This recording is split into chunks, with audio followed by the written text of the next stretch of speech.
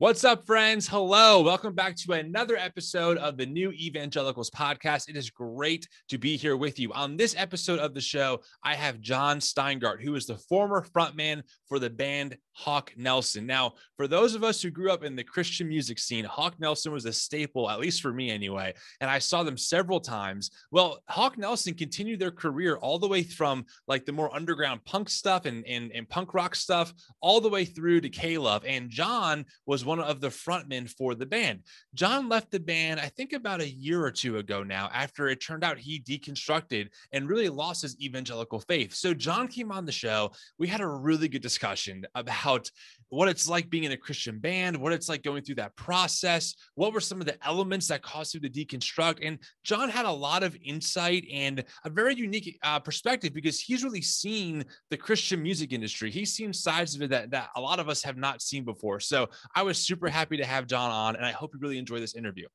That being said, I want to say again, thank you to all of our supporters. As always, if you can give this episode a review and a rating, if you're listening to it on podcast, or a like and subscribe, if you're watching it on YouTube, that would be just a humongous help. It really helps us get the word out there. And I really do my best to find people that I think are unique, that will hopefully give unique perspectives to what so many of us are going through. And of course, a huge shout out to everyone who has so graciously donated to help make this all happen. So we don't have paywalls. We don't run ads. We believe in the generosity of people who give whatever they have to allow us to make this happen. So people volunteer for graphic design, people volunteer for website design, and some people donate financially to make it happen. So I have links in the show notes if you want to get involved or donate. And again, a huge thank you. One more thing I haven't told you guys in a while, we do have merch, by the way. So there's a link in the show notes for that as well. If you want to get some merch and pick up a t-shirt or a sweatshirt, that would be so helpful.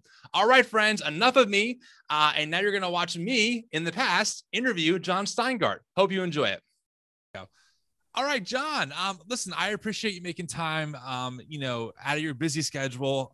So thank you for coming on. I appreciate it. Dude, thank you so much for having me, Tim. I'm stoked to be here with you. Absolutely. I was telling you before we started recording, just for fun, I'm like, Hawk Nelson, I have not heard that name in so long. So I threw on some old tracks. I threw on the song California, which for me, I kind of grew up in that world of music. It was you guys. Stellar Cart was a big band I listened to. Oh, yeah. If you remember them, and then all kinds of, even some smaller bands like Falling Up, The Wedding, Under Oath, of course, Emery. So It was kind of cool to have that little moment of like, oh, it's a lot of our label mates in that list right there. Yeah. Yep. Okay. That makes sense. So you were in the band Hawk Nelson. I mean, that's right. Mm-hmm. How long were you there for? How many years? 15, 16 years, something like that.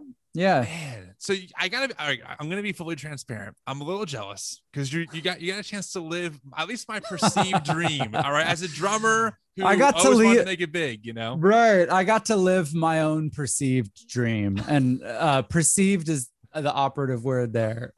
Yeah. What was that like for you? I mean, I'm assuming you started playing music and you did it. You got the dream. You were touring, doing all the good stuff. What was it like for you at that time? Yeah. It's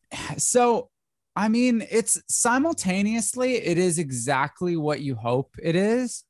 And also nothing like that at all. Like, I know that's such a not satisfying, answer, but in some ways it really is living the dream, right? So I joined Hawk Nelson as the guitar player right when the first record was coming out. So I wasn't a part of making the first record, which is called Letters to the President. Right. I wasn't a part of making that record, but right around the same time that album was coming out, the original guitar player, Dave, he had just gotten married, and there was some, like, everyone was very young. They were trying to figure out, like, hey, we're touring in a van situation. Is that working with a brand new marriage? So there was a lot of that, and it just wasn't really working for anybody. And so Dave went home, and I had known the guys for quite some time. So they asked me to come and join as the guitar player. So I joined in 2004, and, for the first 3 or 4 years, we were playing like 250 shows a year. Wow. We basically lived out of that van for a few years. I didn't have a fixed address. I mean, from 2004 when I joined until 2007 when I got married, I did not have a fixed address for those years. Wow. And it was, if you're wired like me, which I think you might be, that was a blast. And in that season of my life, I wouldn't have changed a thing, right? Like we weren't making money, like we were dirt poor. Really? Oh gosh, yeah. Oh my gosh, those early years, yeah, there was the perception of money usually precedes actual money. Okay, good to know. I mean, it depends, right? It's like, it depends. So like, there's a number of different aspects to this, but our singer at the time, Jason, he was a type 1 diabetic. And so he once we started touring, he had a hard time regulating his insulin levels. And his health became a pretty constant concern for us. And so very early on, we were like, okay, we actually need to have some sort of stability in our lives. Because he literally, physically, medically might not survive this lifestyle. Right. So we got into touring in a tour bus instead of a van. And we did that before really it would have been a smart financial move for us to do it. Gotcha. So we did it early because we were concerned about his health. Yeah. And it was the right call. But it just meant we were touring in a tour bus earlier than we probably should have been. Okay.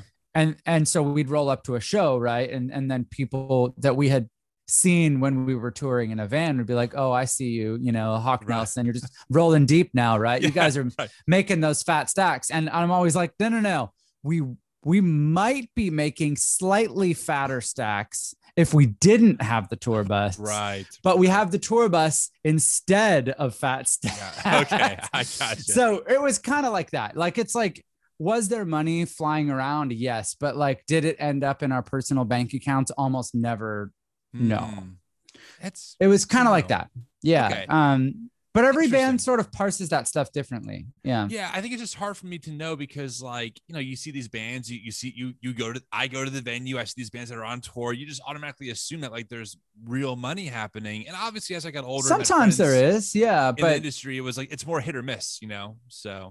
Yeah. It has a lot to do with the emphasis. Like, I remember bands at our same level that were still touring in a van, but like all the members were married and had families and owned houses. And I remember being like, a guy in a band owning a house, like that seemed so, knowing what was in my bank account, that seemed so distant, but we were on a tour bus and they weren't. So it's like, it just depends on what you look at, Yeah. Yeah. So you're with Hawk Nelson. You guys had I haven't really followed your band history, but I know that at some point there was maybe it wasn't a point, but was there an evolution of like a sonic change as well? For sure. I mean, obviously what I heard on California is not what was playing in 2018 or 2017. That's right. So what was that evolution like for you as a songwriter and as a musician? Was that intentional or just kind of like where you were at, at the time?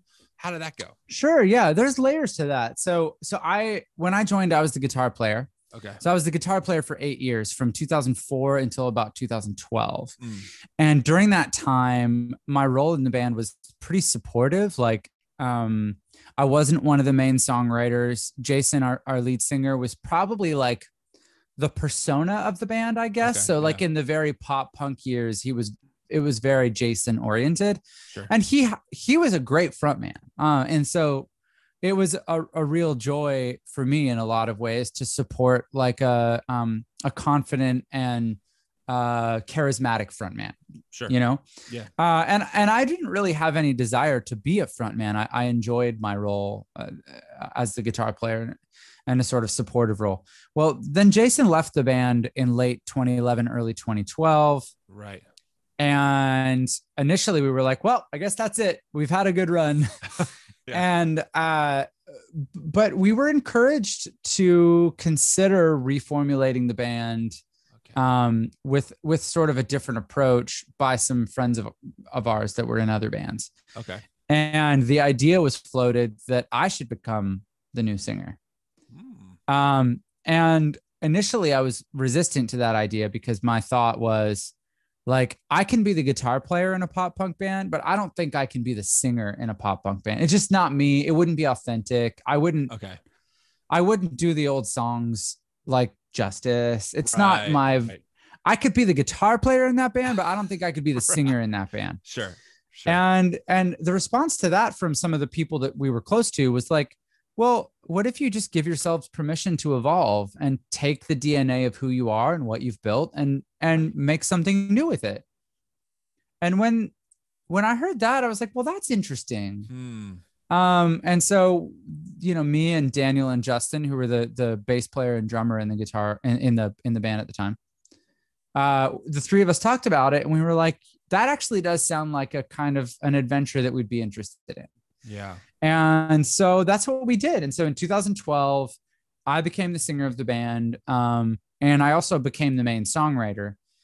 And we embraced the idea that I was not a pop punk guy. And so we sort of just went full on to this sort of more pop rock space with a lot less of a punk influence. Right. Because that's just where I was at more musically. And that's what my voice lended itself to a little bit more. And so that had a lot to do with the sort of stylistic change.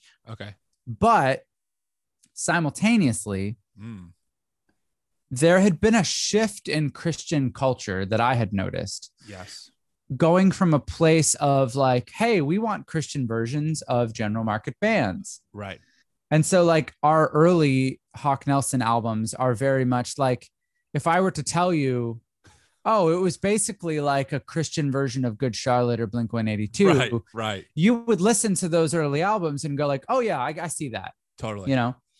But toward the time when Jason left the band and I became the singer, that really wasn't the state of Christian music anymore. Yeah, I agree. It was much more like if you were going to be sort of just vaguely positive and not explicitly Christian, then you should probably just go and do a general market thing like a Switchfoot or Colony House or, Need to Breathe or something like that.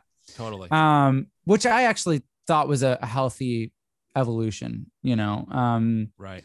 But it was like, if you're going to participate in Christian music, like as actual Christian music, you need to bring something to the table that really incorporates your faith more overtly. And I was noticing that shift. And so I thought that since we're making a break musically, we should also make a break thematically, and we should speak about faith related matters more directly. That was something I felt. And so that was another layer to the change. Yeah. Okay. So yeah, it's always different hearing the story versus like what you think, right? Because I'm sure you have all these fans who are like, oh, they sold out, they want mainstream. I mean, that's such a common thing. I feel like bands like that, bands can't win. Either you evolve into who you are, and if it's different than who you were, it's a sellout, or you stay the same and you just suck, right? Like, oh, they never adapted and evolved. Like, there's no in between. Like for me. I mean, we had some people that were like, oh, you guys have changed in like a negative way or something like that. Like, oh, I liked you better when you were pop punk. And to that, I just want to be like, well, no, you liked us during that time. Yeah. Being pop punk. Right. Like us in 2016 being pop punk is not the same thing as us in 2006 being pop punk. It's just not the same thing. And so I always took that stuff with a grain of salt. And I would always say, look, like no one's coming to your house taking your like old Hawk Nelson CDs away. Like you can still listen to them, So yeah, I don't know. I never really took that stuff super personally. I developed a pretty thick skin, and the first two albums that we released with me as the singer, I still to this day have not read any reviews of them. Really? Actually, no, sorry. The first album, I still to this day. I think the second one, I started to get a little confident, and I was like, I bet people don't hate this entirely.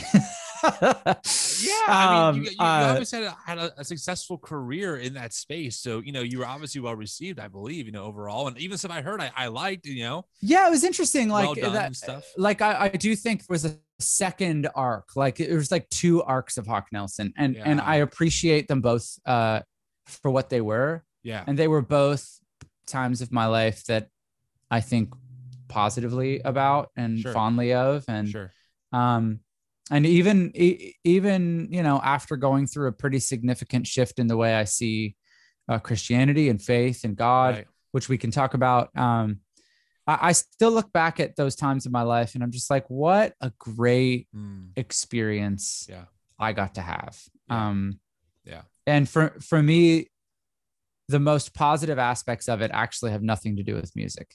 For me, it's entirely like the people I got to meet, the guys I got to be in a band with, because that's more like siblings than anything else. You know, you spend so much time together. You spend enough time together that you begin to like really be irritated with each other in the way that siblings are. But then it's like, if someone comes at your sibling, you're like, oh, hell no. Like, no, that's my boy, you know? So it's like that whole dynamic I'm really grateful for. And then, you know, I've gotten to travel a lot. I've been to every state in 36 countries. And not all of that was with music. I do film work now that I've gotten to travel a lot with. But you know, overall, just a really good experience. So let's kind of, you know, talk a little bit about obviously this big shift that you had. I think you came out in May of 2020, right? Like publicly, essentially saying that you don't believe in God anymore. So obviously that moment that you stand publicly, obviously I'm sure had a lot of thoughts and layers leading up to that. So now you're in this Christian band, you're in this Christian world, you're the front man, you know, at shows, I'm sure you have to say something about God or something. In the back of your mind, like what started this, you know, for the sake of our conversation, we'll call it the deconstruction, you know, what started you really deconstructing? I've gotten a lot more comfortable with that word. I know we all dance around it and we wish for a better word, but this is the one we have. And it just is what it is, you know? Yeah, it's the one we have. And I'm really coming to peace with it. So yes, deconstruction. So, you know, I've thought a lot about this, and every time I get asked about it, depending on the day, I feel like I answer it a little bit differently because as I continue to reflect on it, it keeps sort of revealing more layers to me. But you know, in the context of our conversation so far, as I think about it, I realized that one of the things that motivated me above all else in my time in the band is that I loved participating in people experiencing goodness and freedom and community and connection, and participating in the stories of people leaving places that were not good for them and going to places that were better for them. And when I was in Christian music, that very often took the form of people who had very difficult pasts and were sort of finding God in some way, or finding like a Christian community that was really helpful and meaningful to them. As time went on, I began to have a lot of questions about Christianity and Christian culture. Honestly, it was Christian culture that started my questions. Because I started to see things that I'm just like, that seems weird or kind of unhealthy or like not great. And then that led me to sort of investigate the core claims of Christianity more than I ever had. So there was an experiential element and then an intellectual element. But throughout the whole thing, what I care about never changed. So I have a podcast and a YouTube show now called The Wonder and the Mystery of Being. And I'm investigating this gray area in between belief and unbelief. And so I don't consider myself an internet atheist, although depending on the day, atheist could technically be accurate as far as my views, depending on how you define atheist and how you define God and all this stuff. Totally. So, but at the same time, I don't call myself a Christian because I don't feel like spending energy to get into the arguments of like validating my usage of the term for myself. So I just don't use it. That's fair enough. So yeah, I don't call myself an atheist or a Christian. I'm just a human being who's really curious about people and the human race and about existence and about religion and spirituality. And I just love all that stuff. Mm-hmm. Mm-hmm. And my mission is still to see people walk into healthier ways of being. Mm-hmm. Right. Yeah. And like, if that means leaving a faith tradition, then yeah, I'm going to be in your corner as you do that, you know? Right. If that means modifying your sort of views, still calling yourself a Christian, like I'm in your corner too, you know? I'm just like, I want to see people experience goodness and wholeness and grace and a healthy, meaningful life. And every time I get to participate in someone's life becoming more like that, it absolutely brings me life. And so in that sense, my emphasis in what I care about has never changed. What are some of those things in Christian culture for you that started to make you go, huh, Sure. strange? Sure. Yeah. I mean, an early one for me was the LGBTQ plus issue. Yeah. So I remember when the Supreme Court legalized same-sex marriage. Yeah. I was still very active in Hawk Nelson at the time. And I remember being like immediately, I was like, my gut was like, oh, that's a good thing. This is good. Mm-hmm. And at that time, I had a few friends that were gay, but not like a ton. Right. And I remember being like, there was this one couple I knew that had been together for a really long time. And they were in a committed same-sex relationship, and they had wanted to get married for ages. And I knew immediately, as soon as I heard this ruling, I'm like, oh my gosh, they're going to get married. Right. They've wanted this for so long. And I was like immediately celebrating it with them. Right. Right. In my heart. And I was like, oh, but I can't say that publicly. Yeah. Yeah. Because I would lose my career, you know? So that was something that I was like, wow, my heart is really taking me in this direction, but the culture I'm embedded in is taking me in another direction. Yeah. So that was sort of an early one for me. And that's only grown. And as I've, you know, become more openly affirming of the LGBTQ plus community. Yep. And indeed, I actually would consider myself an advocate for that community or an ally, you know, like I really deeply care about speaking about issues of gay and trans individuals.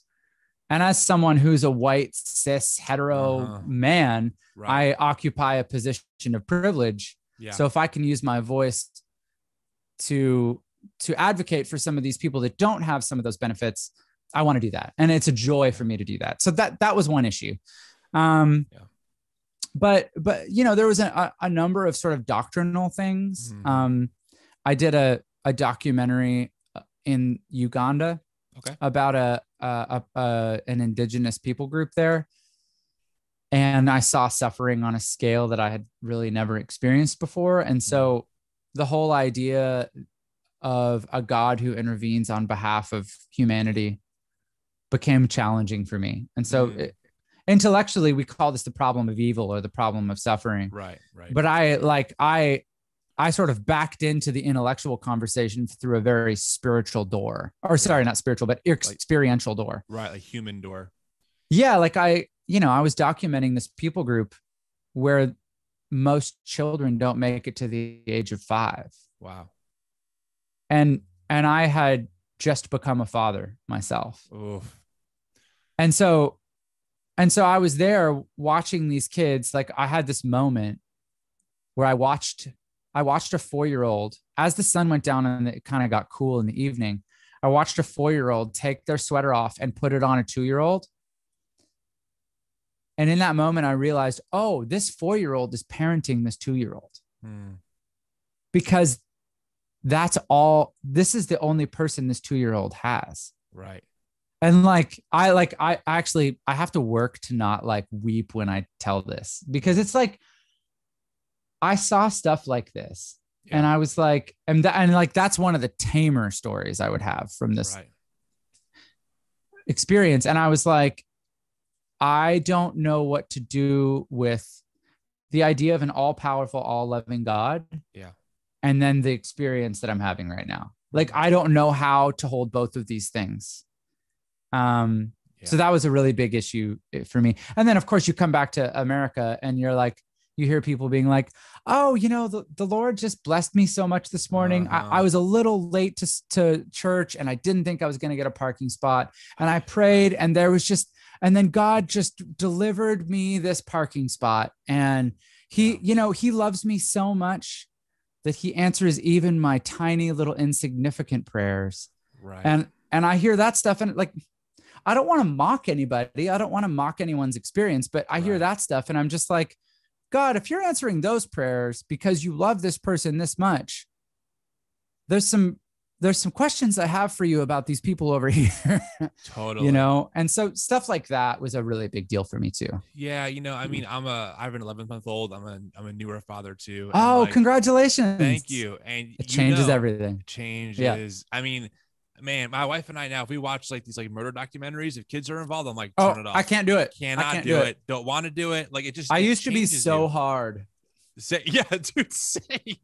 My empathy was so low. I'm so soft now. I can't handle it. It changes it, man. So I get that, and I also understand the LGBTQ issue as well. I mean, that's been a huge pain point, or it was a huge pain point, not anymore. I'm pretty much affirming now, but going through this journey of like growing up in this evangelical spaces that really ended up dehumanizing the LGBTQ people, and then hearing my friends' stories about people who call themselves Christians who just treated them like garbage. I mean, those experiences, they do change you. You're so on the money because they make you take your head theology and they put a human in front of you.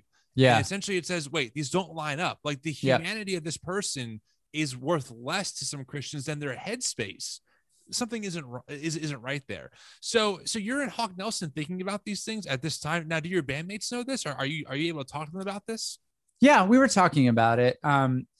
Separately, I mentioned I had just become a father. I was doing film work on the side. I was still doing Hawk Nelson. Okay. And at this point, I had this realization that like I would probably be able to make a career of doing film work if I wanted to. Oh. And I was like, okay, I've done music for 15 years. Would I rather do film work? And there's also an added element of like the music career thing required that I tour.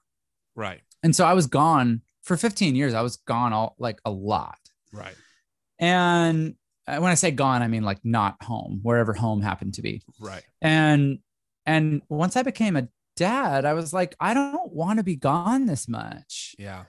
And if there's another career I could do that would pay our bills and it would allow me to be home more, like I should probably consider that. Right. And then also I was noticing at that same time, like our career had sort of like settled into this very comfortable place where like, we were making a decent living. It was like enough to live off, but it was, no one was getting rich, but it was like we were fairly comfortable, like the rare case of a middle-class musician, right? Right. Seriously. Yeah. It's like, it doesn't tend to happen, but that's where we were. Wow. You did it. And which is like, to me, that's just like grand success is if you can get to middle-class as a musician. Totally. But it occurred to me, I'm like, we're doing the same festivals every year. We're doing the same events every year. There's like two major tours that everyone tries to get on, Winter Jam and Roadshow. Yeah. The whole game is trying to get on those two. Right. And then like in the fall, hoping that like you can tour with Jeremy Camp or Mercy Me, both of which we did. It's like, and then like, it's like we were just falling into this rhythm. And I'm like, I could see myself just getting comfortable and doing this for a long time and never questioning why. Or I could clear the board. I could go do film work, which I have no idea what that's going to look like. And I could build into that like an ability to be home with my family. Right.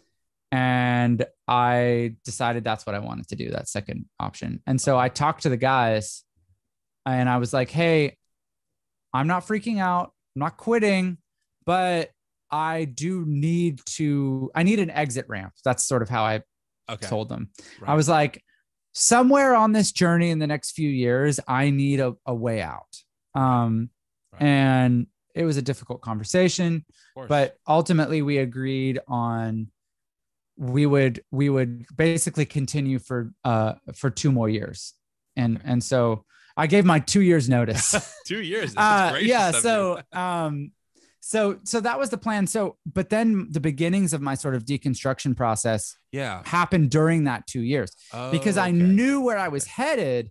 And the more that I was doing film work, the more I realized, like, my clients don't care what I believe. You know, some of them are Christian, but a lot of them aren't. You know, if I have some clients, I found myself doing some work for some big tech companies, which was super cool. That's cool.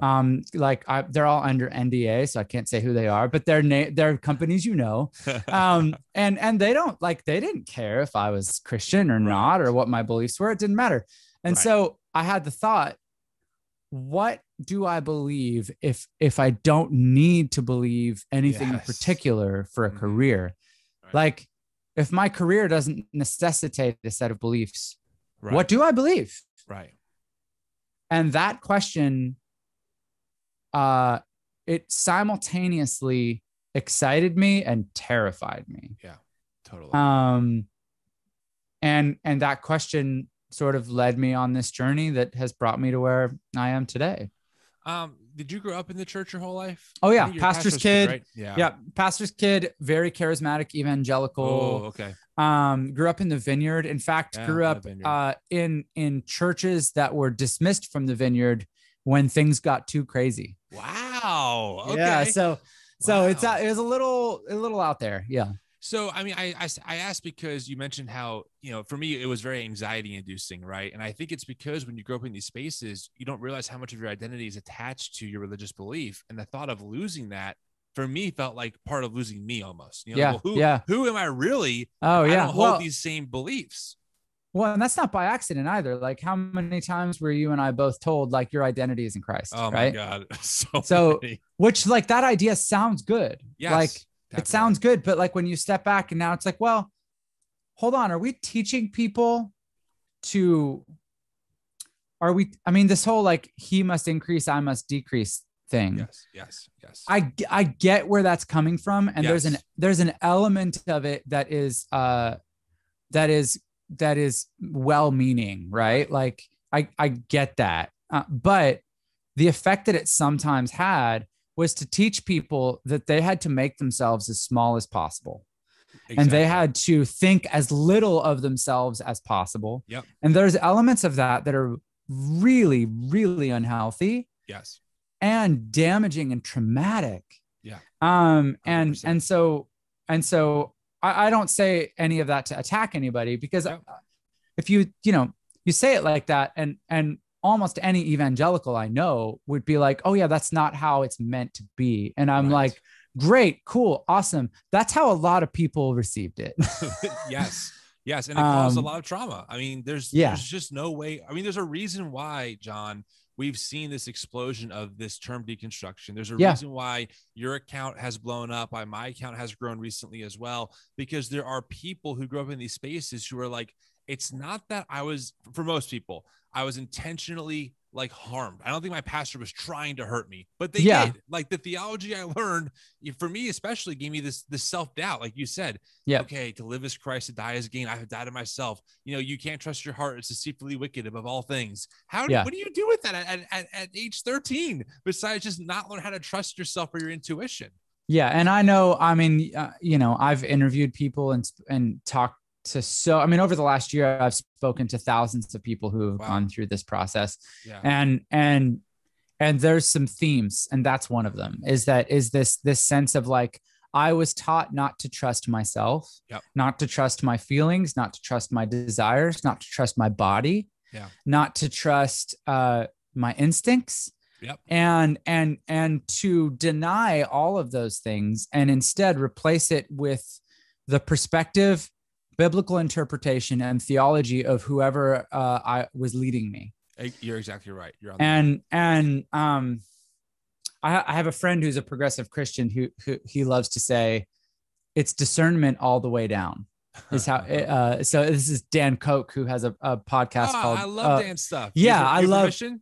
Yes, great. I love Dan. So Dan says, because I sort of posed to him the question that a lot of sort of mainstream evangelicals would pose to progressive Christians. It's like, well, if you unmoor yourself from biblical inerrancy and like some of these Christian traditions. Like, what do you base your beliefs on? And Dan's response to that often is, well, it's discernment all the way down. But as that relates to what you were talking about, it's like, if you teach people that they can't discern, right, then that's not going to work for them. And so like, and I do think a whole generation, I'll speak, I mean, I'm 37, so I'll speak for people roughly my age, although this process is not strictly speaking people my age, but it seems to have a hot spot, you know?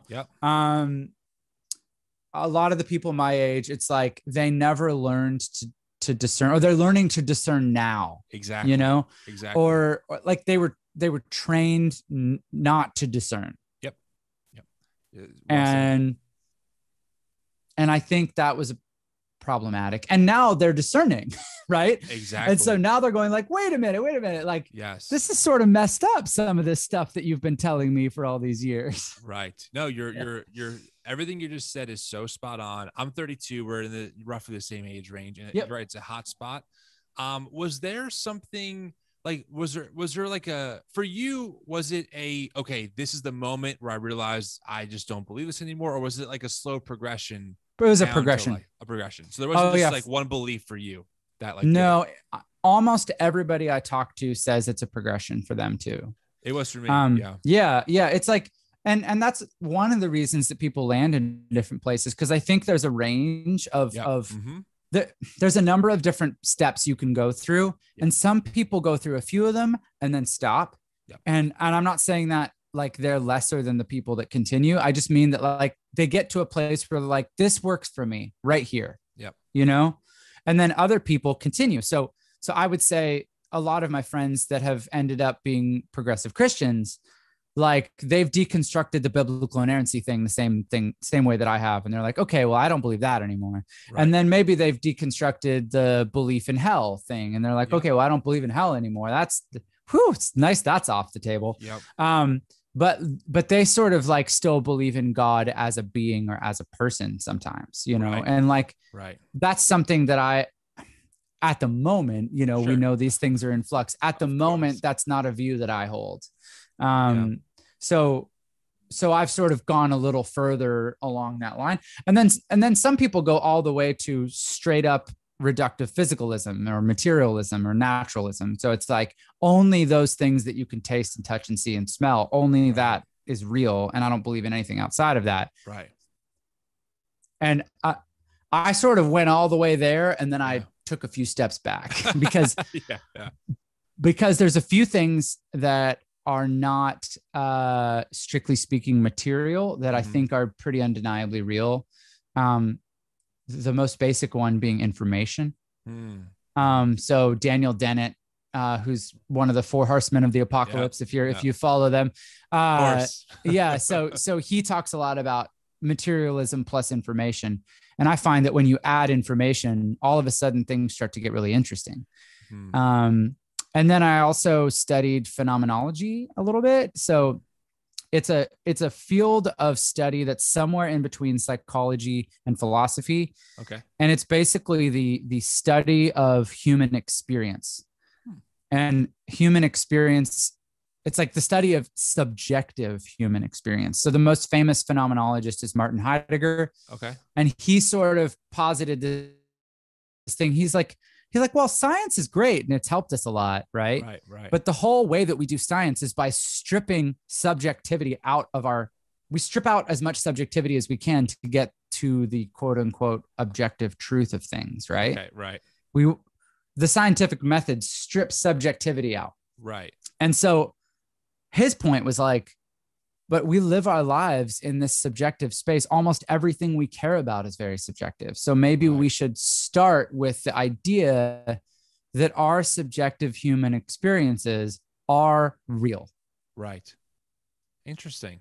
And when I found that idea, I was like, wait a minute. So that means as someone who doesn't necessarily believe in God as a being, right, I can still talk to someone who does believe that.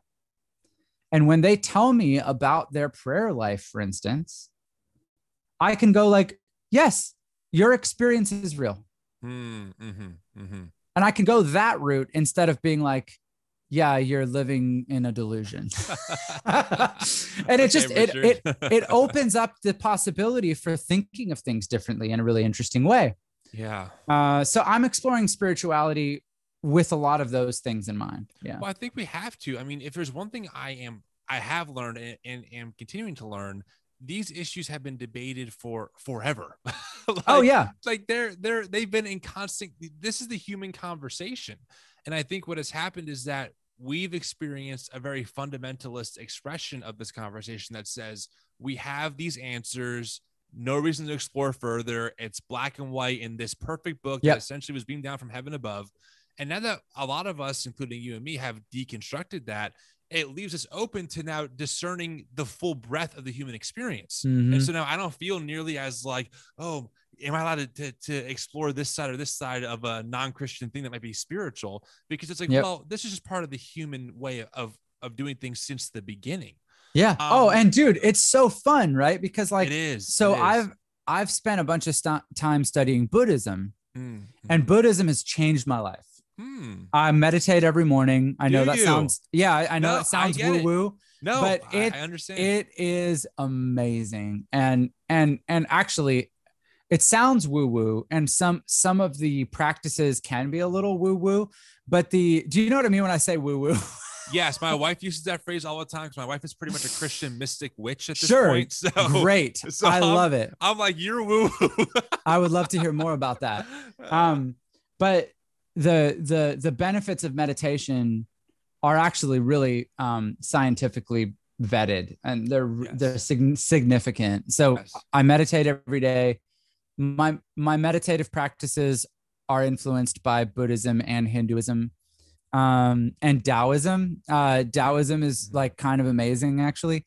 So obviously all Eastern practices, but literally 95% of the way that I engage with those practices would be compatible with Christianity. Right. Like completely. Yep. Like not offensive or contradictory at all. Yeah. So that's interesting to me. And then can I pause you right there before we move on? So the meditation thing I think is powerful. When I, long story short, had a big, intense anxiety, panic attack thing for a while. Oh, I'm sorry. It's fine. It's a gift now, but it wasn't at the time. Right. And I got into the Headspace app for meditation, which for me, it's really like, good. I'm like, I'll never do this, but I got into a real habit for quite some time. It was 10 minutes. And honestly, it really was part of my healing. Like I really found the idea of stopping and just focusing on your breath and clearing the mind is helpful. And ironically, and this, I would love your commentary on what I'm going to say. I do find it so fascinating that Christians will do things like that, but not call it that. But once someone calls it that, now it's evil.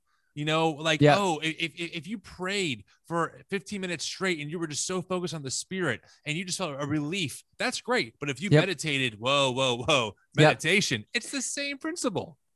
I would say go to a Bible app and search the word meditation, because it's in the Bible quite a few times, actually. And there's a lot of, So I interviewed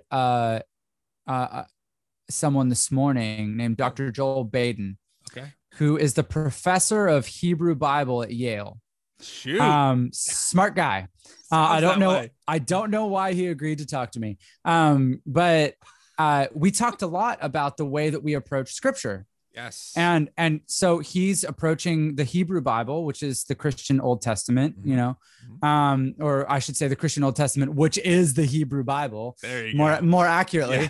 Yes. So the way that Christians approach it very often is quite rigid and trying to extract a single coherent narrative and smooth over any differences, right? Yeah, systematizing it.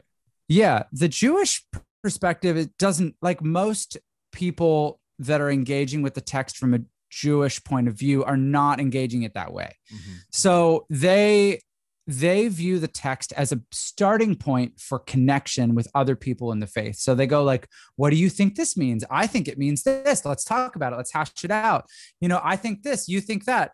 And it's not about synthesizing it and smoothing over the differences. Totally. It's about the differences and the contradictions and the humanity of the text being a starting point for like human connection and awe and wonder and like, oh, wow. Like I never thought about it that way. How cool. Like there's dimensions to this. It's a 3-dimensional thing. Right. And it's alive. It changes with culture. Yeah. Our interpretations change with culture. Yeah. So I think that same way about other religions. So I go, like, the Jewish way of looking at how Christians engage with their Old Testament.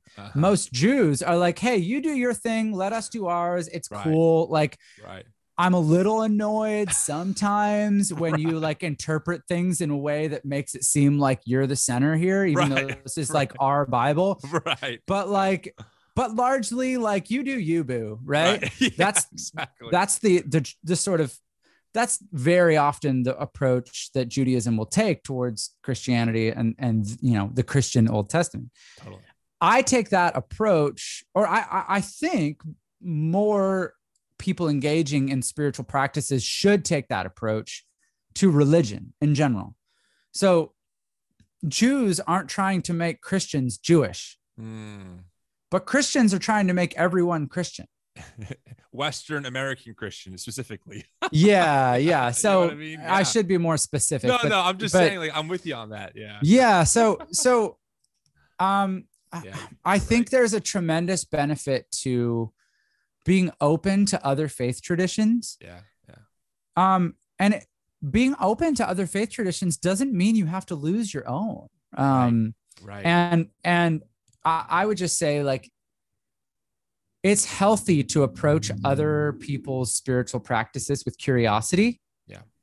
I have a friend, Joe Lumen, who says, "Oh yeah, I know Joe. I've interviewed her." Oh yeah. So she's great. Sometimes she scares me. Yes. But I told her that too. But other times she absolutely inspires me, and I love having her in my life for both of those.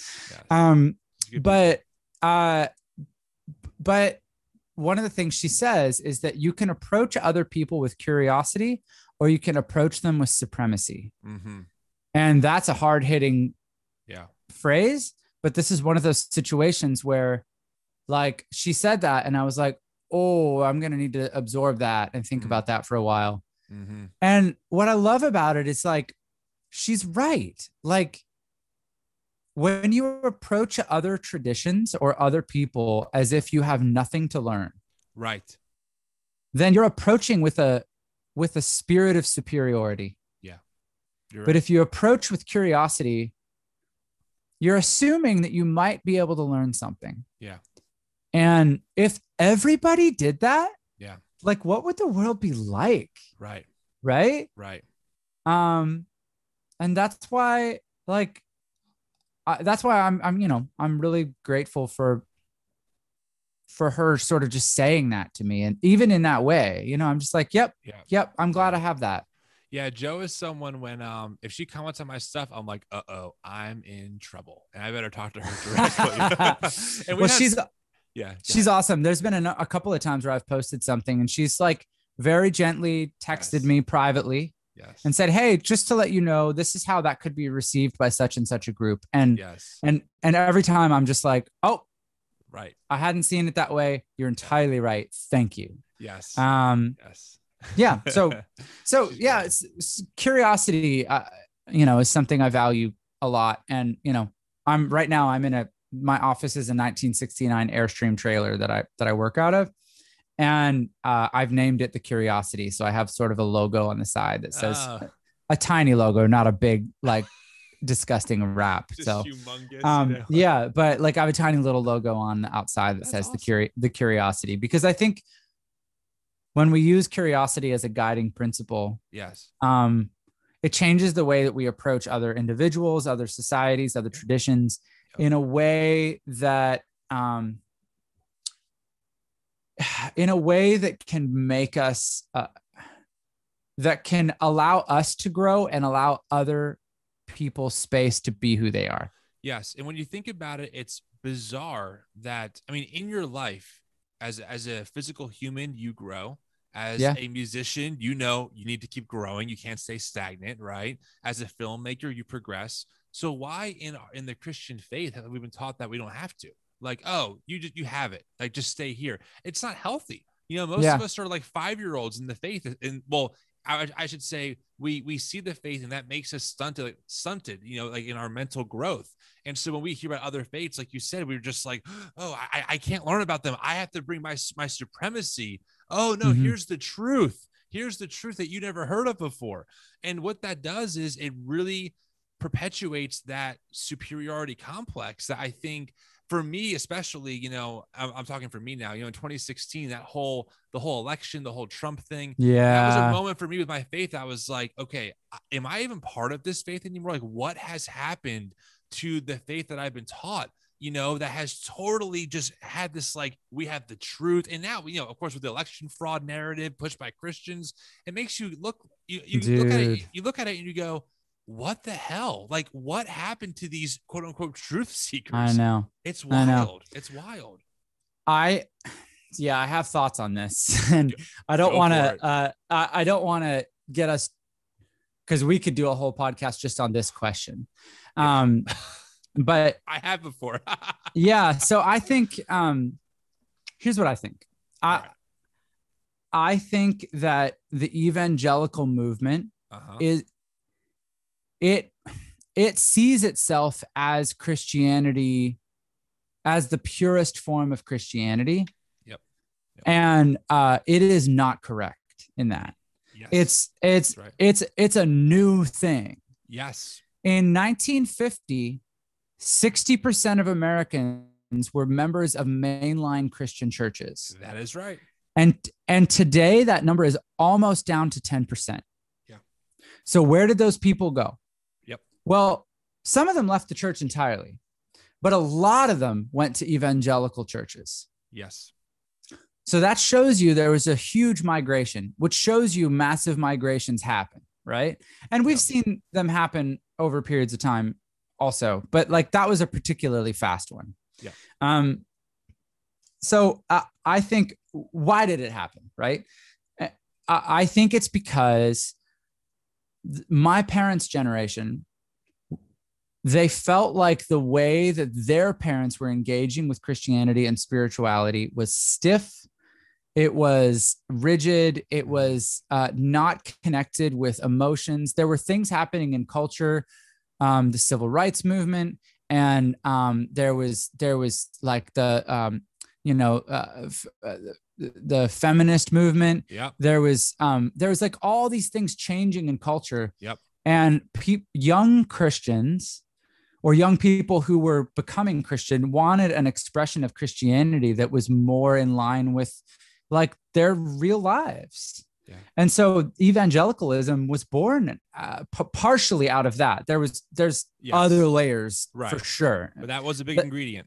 But it's like, so for them, engaging in the evangelical movement was a sense of freedom. It was like, oh my gosh, we don't have to live this really rigid liturgical thing. Right. Right. And then like the key there is that there was a large group of people who felt like the expression of faith they had been given was no longer working for them. Totally. That same thing is happening now. Yep. So there's a lot of people that grew up in the evangelical movement that found, especially once they got into their 30s, they're having kids, families, careers, they're engaging with the world, they're engaging on issues that they've had time to think about now. Yeah. Right. And they're going like, this evangelical narrative, this is not working for me. Right. And sometimes it's like, I don't want to have to look my gay friends in the face and say they're going to hell. Yep. Sometimes it's, I don't want to tell anyone they're going to hell because that's sort of awful. Right. So, I mean, there's like a lot of things like that. And like the Trump thing is a big deal. It's like we watch we watch the evangelical movement throw its weight behind Trump, not just like begrudgingly, but enthusiastically. Totally. And we go like, wait, this is your guy? Totally. Are you serious? I thought it was a joke. A joke. Right. And so like so many of us are like, wait, okay, so if this is what it is to be a Christian, I am out. Yep. You see kids in cages and you're like, nope. Right. You know, you see Trump, you know, like being blatantly anti-women, anti-immigrant. Right. And you're like, nope, I don't want any part of that. Right. But 81% of white evangelicals voted for Trump in 2020. Yes, they did. And then there was the whole, like you said, the whole we stole the election narrative that not all evangelicals, but enough evangelicals just bought. A lot of the big heavy hitters definitely perpetuated. I mean, the leaders throwing right behind it. So anyway, I try to avoid politics, but here we are. I don't. So I'm not saying that to like anybody who's listening who it happens to be more politically conservative. I'm not saying any of this to attack you. I'm saying there are a large number of people who grew up in the church and saw this stuff unfold. And at the very least, it made them uncomfortable and made them go like, I don't know. Now, this is an important point. I don't think that alone caused people to leave the church en masse, right? Now, I think a lot of evangelicals are like, oh, people are leaving for cultural reasons. Like they just need to study the word. Or like they need to read, they need to read some books by apologists or something like that. Totally. It's like that's not true. I mean, it might be in some cases, but in most cases, what's happening is there's cultural things going on that are giving people pause. And then in that pause, they're reading and researching and learning. And there's a whole bunch of stuff that evangelical Christianity has chosen not to address over the years. And we find those things. Now, I'll be the first to admit that a lot of the things that are findable, they don't necessarily mean that Christianity is false. But there's enough of these threads that you can find if you look that evangelical Christianity has not wanted to talk about because they're uncomfortable conversations. That when you find these, it's hard not to step back and be like, I've been lied to. Exactly. And many people, when they reach that point, they go like, I'm out, and they never come back. Especially when the posture from those people is, oh, well, you're just backsliding. Oh, you don't know the truth. It's like, and then you have enough humility. And then you have evangelicals like mischaracterizing the reasons that you left. And it's like, well, thanks for confirming that I made the right decision. Exactly. You know, it's like, please. Exactly. Like, do you know how good the LGBTQ plus community has been to me the last year?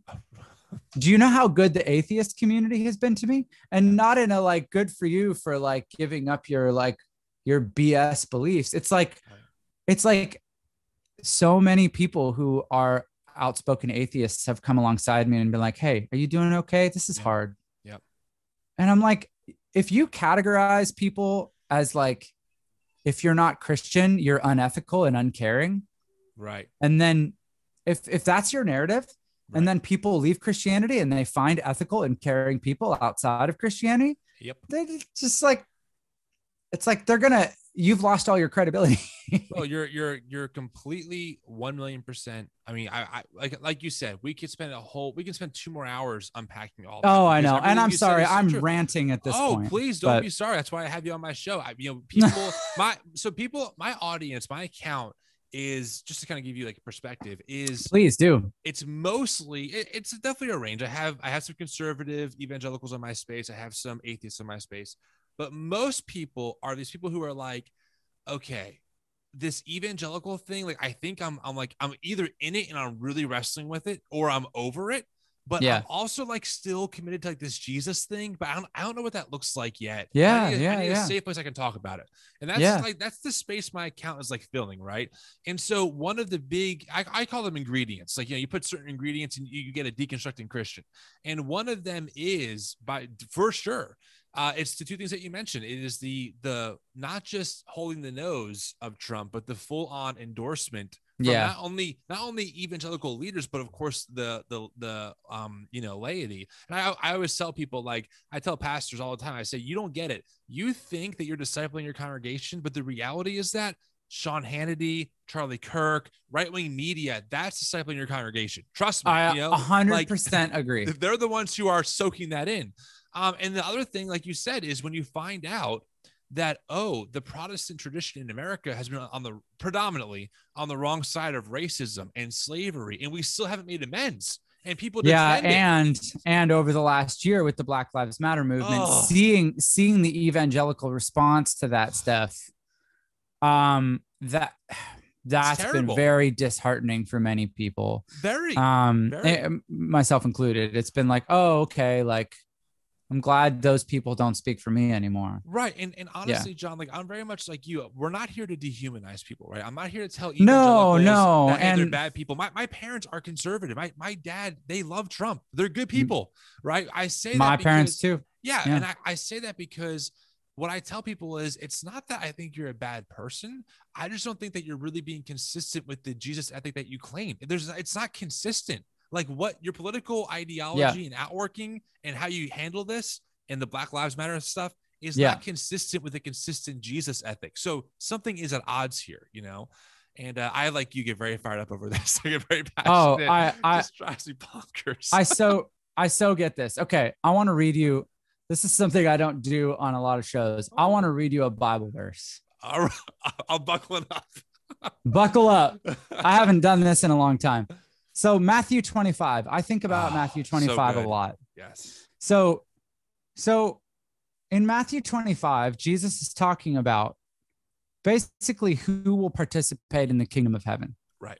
Now, I could get into details here, but like in Matthew uses the term kingdom of heaven, and Luke tends to use the term kingdom of God. There's good reasons for that, but we'll leave that aside. Okay. But Matthew 25, toward the end of the chapter, Jesus talks about basically who will be, I'm just going to read this. So when the Son of Man comes in, this is starting verse 31. When the Son of Man comes in his glory and all the angels with him, he will sit on the glorious throne. All the nations will be gathered before him, and he will separate the people from one another, as a shepherd separates the sheep from the goats. He will put the sheep on his right and the goats on his left.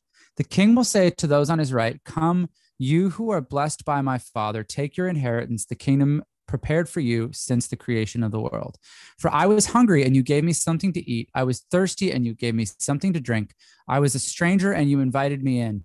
I needed clothes, and you clothed me. I was sick, and you looked after me. I was in prison, and you came to visit me." Then the righteous will answer him, "Lord, when did we see you hungry and feed you, or thirsty and give you something to drink? When did we see a stranger and see you a stranger and invite you in, or needing clothes and clothe you? When did we see you sick or in prison and go to visit you?" The king will reply, "Truly I tell you, whatever you did for one of the least of these brothers and sisters of mine, you did for me." So I read that. Yep. And he tells the flip side too, of the people who didn't do those things. Right. And literally Jesus is saying, this is how you enter the kingdom of heaven. There's no salvation by grace here. Yep. Right? This is how you should live, right? Yep. Give a shit about the people that you have no reason to give a shit about. Mm-hmm. I read this, and so many people like me read this, and they go like, "I'm into that Jesus," right?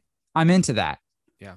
And then they see the conservative narrative and the sort of evangelical narrative, which is like, I don't want to pay for these. These illegal immigrants. I don't want to pay for their healthcare. Yeah. They shouldn't be coming here.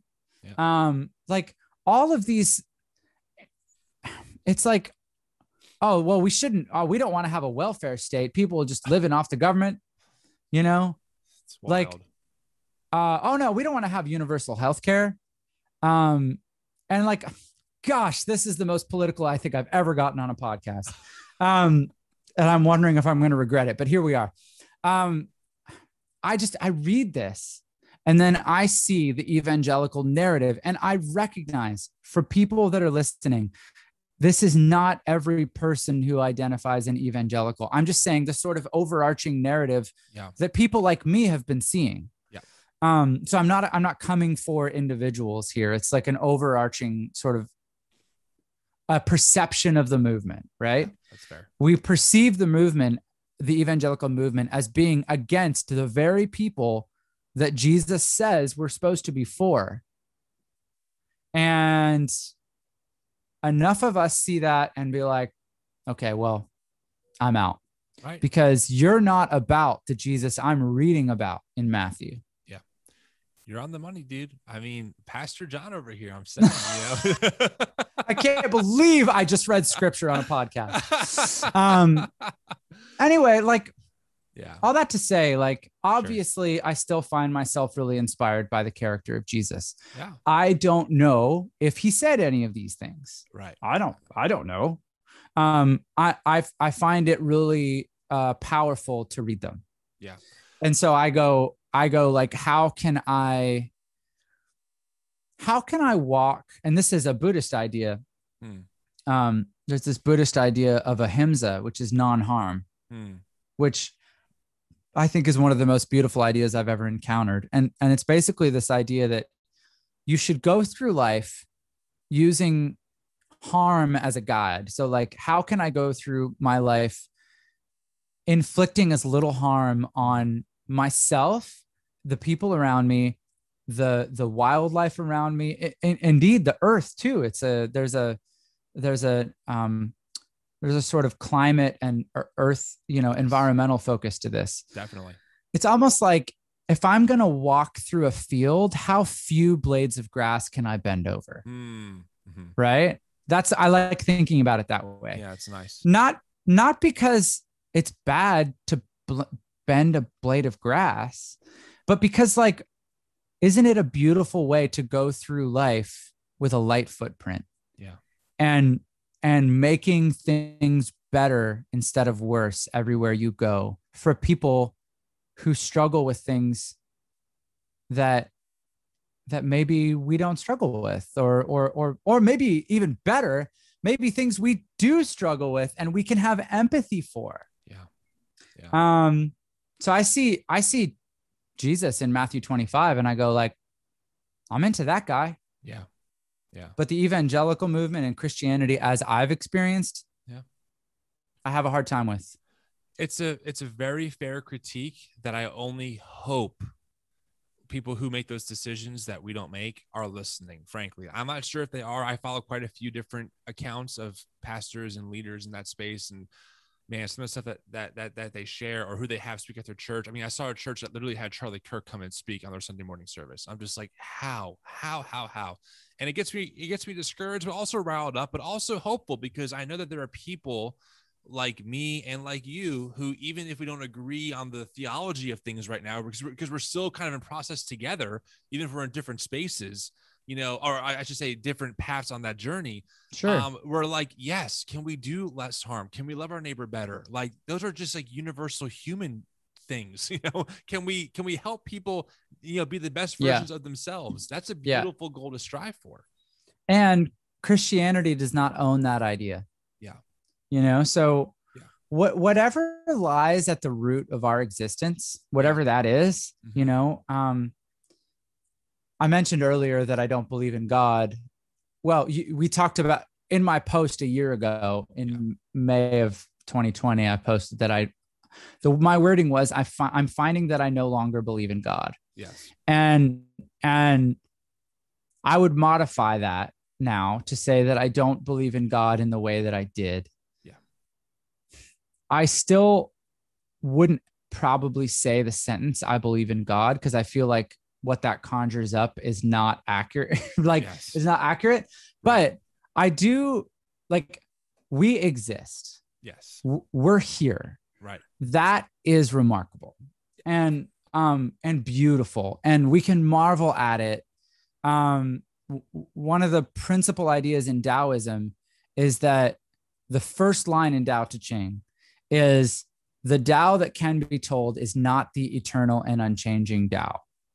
And the Tao just means the way. So it's like the idea there is that when you're trying to grasp what God is or the divine is or whatever that thing is that you're trying to get at, like the minute you name it, it slips through your fingers. The minute you think you've got it is exactly the moment you've lost it. And when you hold it loosely and with mystery and with wonder, and you kind of go like, I don't know, but it's like, there's something about this life and this existence that has the ability to, we have the ability to encounter meaning. Yes. And that's interesting. Yeah. And wherever that comes from, you know, is God an idea? Is God like a force, like in Star Wars, you know, Right. Like, is it an energy? Right. Is it quantum mechanics? I don't know. Right. I think there's something going on, but the more a faith tradition concretizes that idea, the more idolatrous it seems to me. And that's why I love the Eastern traditions, because the Eastern traditions embrace the not knowing very often. Right. Buddhism and Taoism specifically, Taoism for sure. It's like, you can't know, like there's this thing that's really amazing. I can't tell you about it. I can just sort of beat around the bush in hopes that you get the idea. And so, yeah, I mean, like, I don't remember where there was maybe no question at the beginning of this. So I'm just rambling at this point, but I think the progressive Christian movement is approaching Christianity with that same spirit. Yeah. And going like, I don't know. Right. But there's something about, there's something about the teachings of Jesus that are interesting. There's something about this faith tradition that's doing something for me. Right. It's just, there's all this other stuff that I just like, that I experientially don't like and intellectually don't feel is mandatory. Yeah, that's good.